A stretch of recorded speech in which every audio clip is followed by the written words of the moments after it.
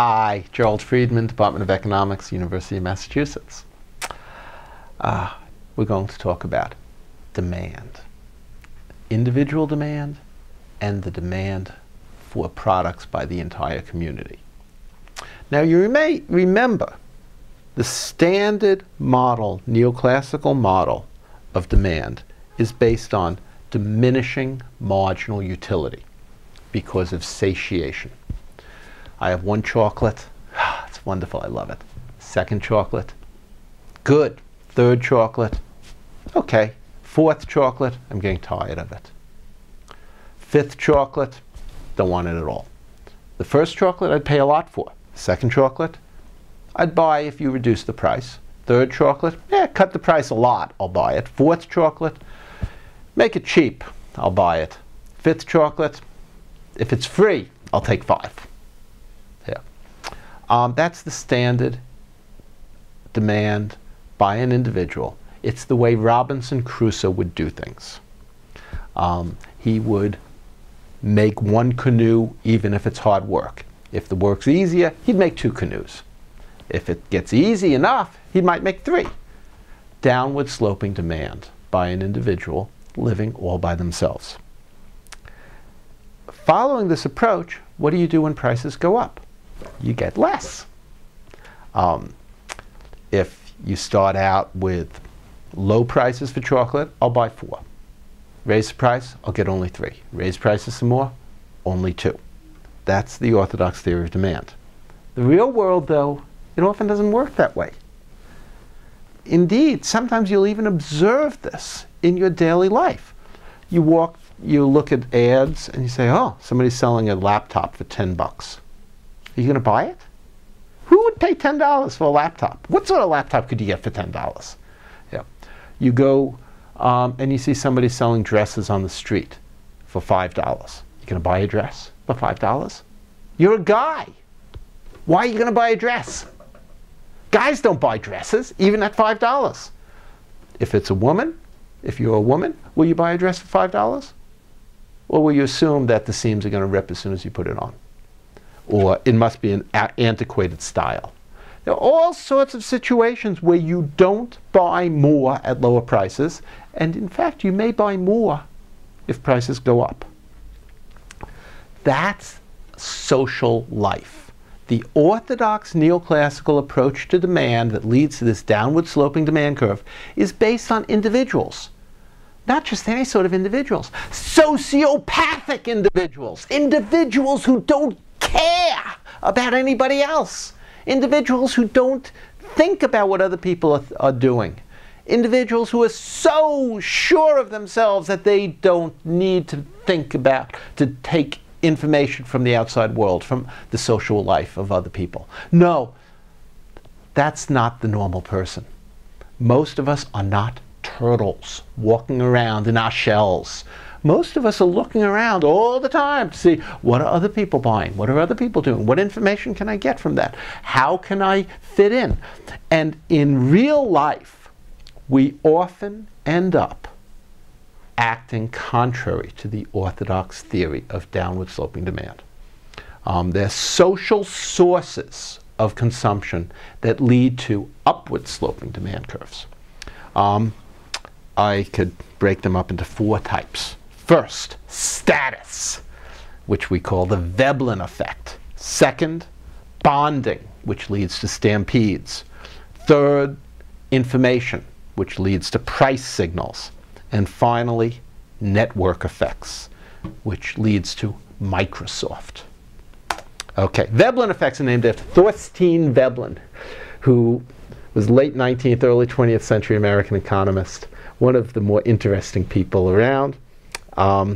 Notable for 2 things. First of all, he had a voracious sexual appetite, which led him to lose several jobs because he not only had an appetite, but apparently he was very attractive. And at least twice, he was caught sleeping with the wife of university presidents. He lost those jobs. Not really fair. I mean, they could get divorced, but it shouldn't lose his job for that. I don't know. Second, he's famous for some of his writings, including most notably his 1899 book, The Theory of the Leisure Class, in which he coined the phrase conspicuous consumption. Why do you like having a fancy car? Yeah, you like having it because it goes fast, it jumps off at when the light turns green, you know, it has a good stereo system. Yeah. And you like having it because it impresses your damn neighbor, who's always so arrogant and carrying on like he's so great. Well, I'm going to drive up in a Lexus. I'll teach him. Why do women wear high heels?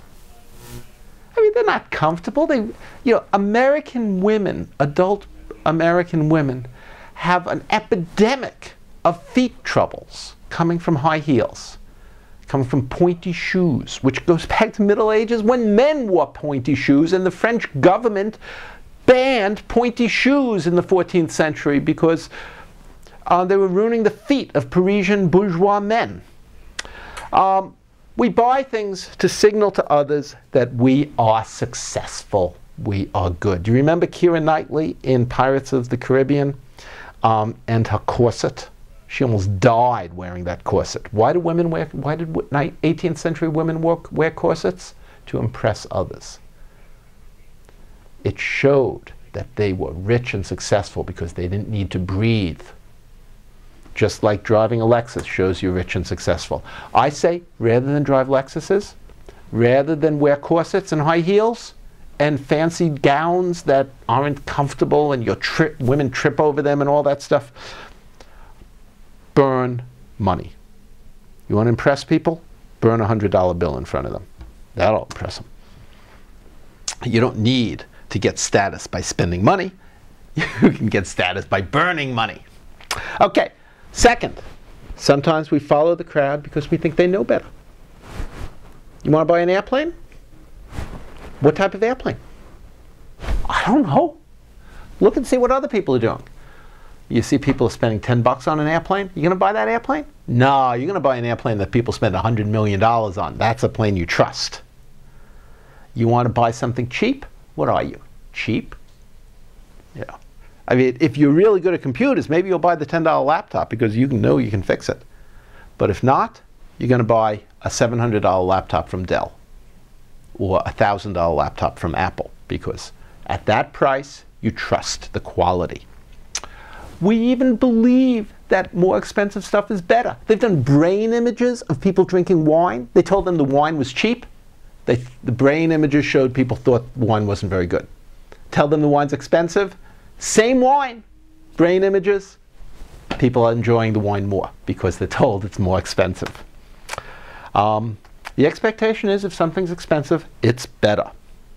Third, you buy stuff to be part of a network of people who like the same things because you want to fit in.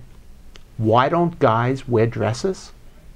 Well, what happens in high school if a guy gets on a bus wearing a dress? Is he going to get off the bus without a black eye? Nah, somebody's going to beat him up. Guys aren't supposed to be like that. Women aren't supposed to have short hair. Guys aren't supposed to have long hair. You fit in. Raise the price of haircuts. Are women going to stop going to the hair salon?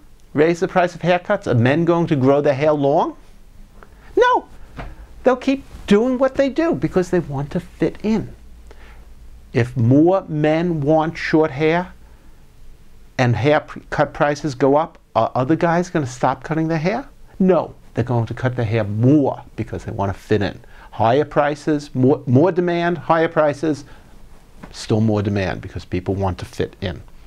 Networks work the same way. You want what other people want. Are you going to buy a metric ruler or metric tools just because they're cheap?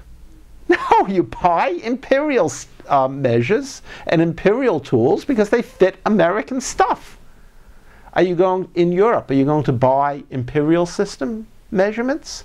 A Fahrenheit thermometer just because it's cheap? No. You buy what fits in. How else do you explain the triumph of Microsoft? Why else would anybody use Microsoft stuff except it's what everybody else uses and it's easier to communicate? Even people with Apples use Microsoft Office increasingly so that they can fit in with other people using Microsoft. You put it all together, and yes, you have diminishing marginal utility for yourself. The first time's great, the second time's good, the third time you have a headache. But as a community, we have an upward sloping demand curve for many of the products that we consume. And on that counterintuitive note, thank you and have a good day.